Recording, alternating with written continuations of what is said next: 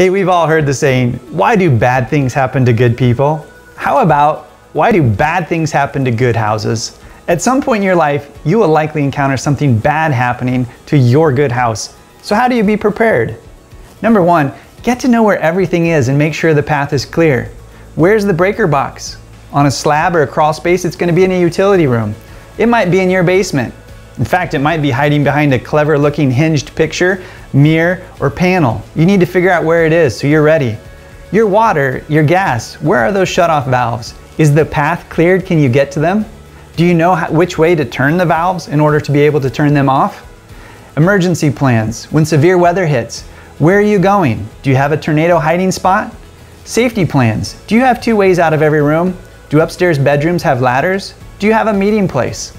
My wish for you is that this quick tip will help you be prepared in case something bad happens to your good house.